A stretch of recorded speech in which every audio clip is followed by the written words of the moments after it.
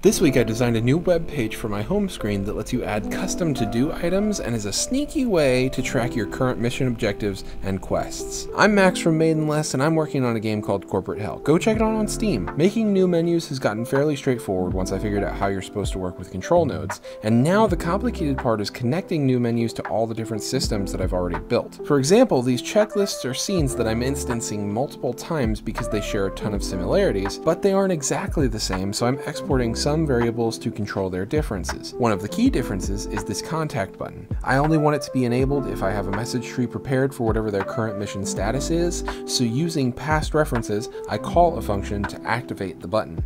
Then I have to connect a signal from this button to the chat manager to initiate the dialog for the contact button pressed. Some advice: passing references to other nodes saves you from having script files on tons of random nodes to receive signals, and if there is ever an error, you should get a very clear error message, whether it completely crashes the program or gives you an error message in your debugger. However, signals are much more flexible. They won't error as clearly if you have something set up incorrectly, but you can instance them in a variety of areas much easier. That's all for this week. Go check out the playtest on Steam and try it out for yourself. Meeting adjourned, nerds.